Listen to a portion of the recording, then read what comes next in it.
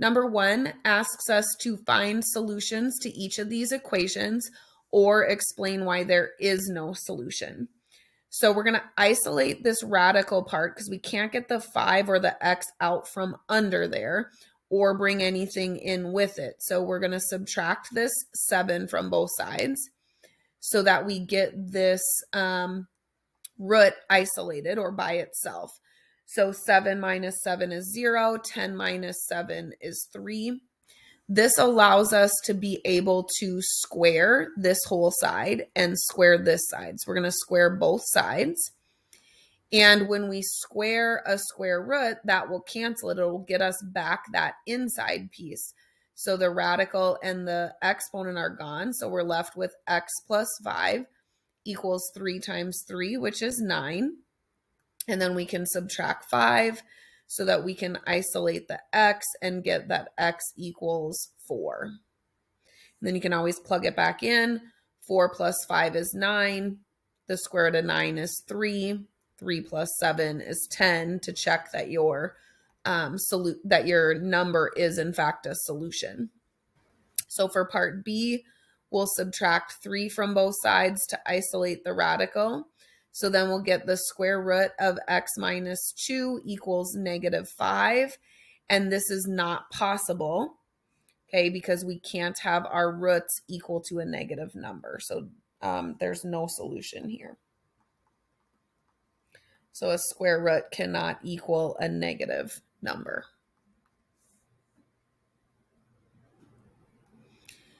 Number 2, for each equation, decide how many solutions it has and explain how you know. So anything squared equaling to a positive number, this is going to have 2 solutions, okay, because we could have a positive or a negative solution here. This inside could equal a positive or a negative number, in this case 5. Because if this middle part equals positive 5 squared is 25 or negative 5 squared is 25. So this one's going to have 2 solutions because it's a squared equal to a positive number. This next one is going to have 1 solution because anytime you have the square root of a number equal to a positive, that's going to have 1 solution. So a square root is always equal to a positive solution. And an x cubed, so we can add 7 to both sides if we wanted to and get x cubed equals -13. This one's also going to have 1 solution because remember, when it has an odd degree exponent, okay, if you put a positive cubed, it's positive. If you put a negative cubed, it's negative. So you're only going to get 1 solution when you have something cubed equal to a negative number. So just 1 solution there.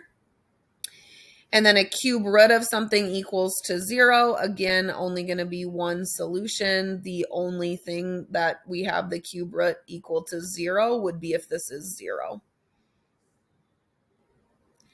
So for number 3, it says Jada is solving the equation square root of 6 minus x equals -16. She was about to square each side, but then realized she could give the answer without doing any algebra. So what did she realize?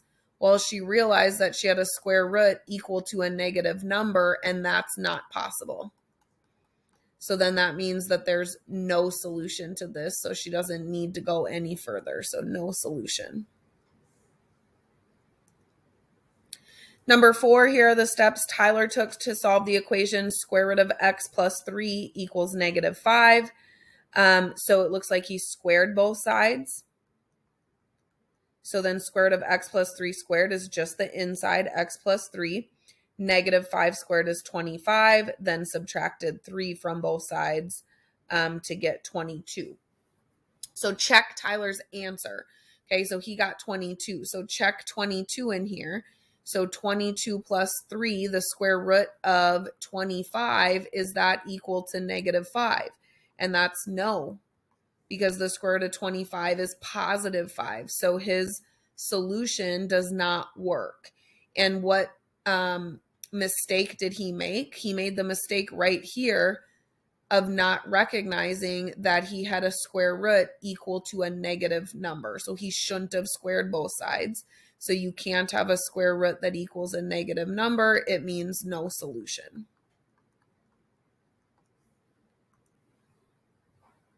Number 5, complete the table using powers of 16 on the top row and radicals or rational numbers in the bottom row. So anything to the first power is just itself. So this is 16. 4 is the square root of 16. Okay, and the power for square root is 1/2. So then this one to the 1/3 power will be the third root of 16, which isn't a nice number. So we'll just leave it as a radical. Anything to the 0 power is 1. Then we recognize that 4 and 1/4 are reciprocals of each other. So that just means that we're going to have the negative exponent of this one.